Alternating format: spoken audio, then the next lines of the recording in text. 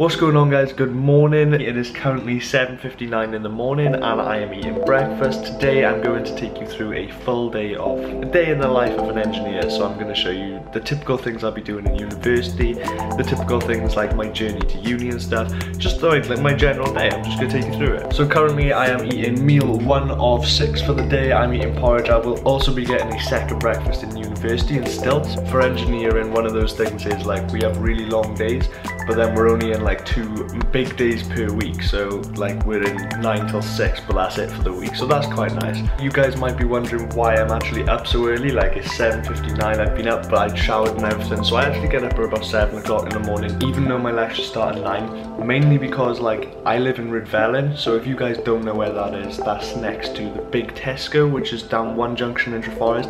It's about 2 miles from campus anyway, so it takes me about 20 minutes to cycle in the morning, and that's what we'll be doing together now. You know, as much as I complain to Josie, which is my girlfriend by the way, about like cycling in the morning, like I always get this view, so I always get to cross, I might as well stop and show you, the Taff River every single morning, which is absolutely amazing. Plus, if any of you know me or follow me, you'll know that I'm into fitness, so like this knocks out cardio 3 times a week for me. I don't have to worry about it in the gym because I'm cycling for 4 miles a day and I like make sure that I put the effort in every day. And it just means I can spend an extra 3 days actually like putting full effort into the weights in the gym, so that's always good. Anyway, I'm about halfway now, so another 10 minutes to go to cycle. It's not going to be as scenic, so I'm going to put the camera away and catch you guys up in uni. Also, this is the first time I've vlogged while cycling and I'm super impressed with my cycling skills. Like, I'm pretty good at this. Okay guys, so coming up behind me is J Block, which is better known as Johnstown for those of you who still call blocks by their actual names. This is basically where all of the engineering, so electrical engineering, my course, and stuff like computer science and stuff is based. Mainly because this is where like all the labs are for us, so this is where we will do most of our practical work as well as our final year project, which I'm going to be showing some of you today because I'm taking you through a multi-sim. Like, that's my assignment in a minute, so you guys will get to see a little bit of that. We're heading into a lecture now, so I won't be able to film for obvious reasons, plus I should probably get my head down into some work because it is currently week like 22, 23, something like that, and I feel like I know less than I did last year, so that is not good. I think I'm probably going to catch you guys up in my break, so when I go for second lunch, no, second breakfast, meal 2.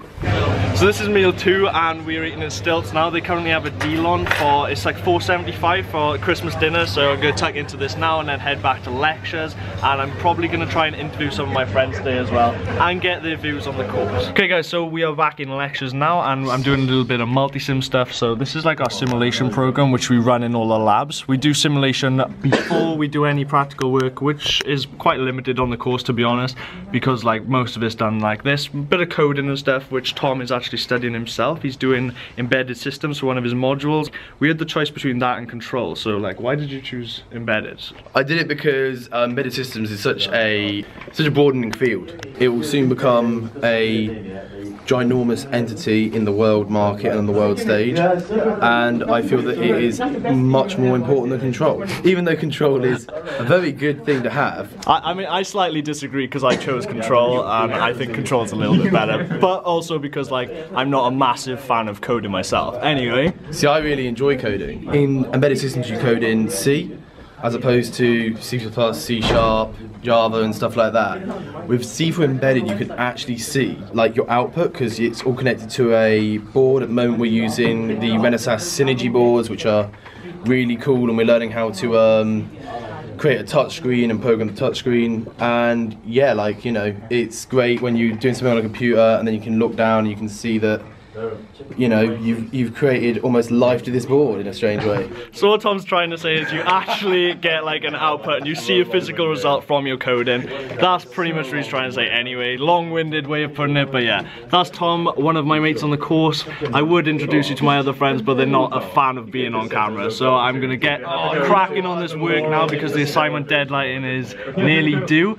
And then I'll catch up with you when I finish a little bit of this. So it's currently 5:30 and we are finishing up in uni. Actually, I'm going to head to the Randy Dragon first and get some food and then come back because it's deadline day and we've all got to get our assignments in. Yeah, that's kind of the way it's going at the moment in the day in the life of an engineer. Anyway, I'm going to sign the vlog out here, guys, and everyone else is going to sign it out for me, I think. So say goodbye, Tom. Goodbye. Bye. Bye, Bran. See, this is why I didn't put them on camera, because it was super awkward. Catch you in the next one, guys. Peace.